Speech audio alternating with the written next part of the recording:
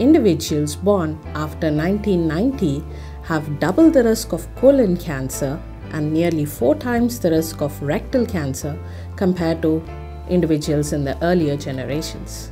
We do see a lot of physical inactivity, increase in obesity rates, increase in the consumption of red and processed meat, fast foods, increased smoking, alcohol use definitely contributes, but also we do know that some hereditary risk factors contribute to increased risk of colon cancer. If you ever notice any blood in stools, weight loss of unknown origin, tiredness, or new onset of abdominal pain, nausea, vomiting, I would say that's the time go talk to your primary care physicians. Diagnosing it early and managing it early is the most important goal here. Then if it comes in advanced stage options, we have numerous options available, but the most important thing to help cure a cancer is to diagnose it early.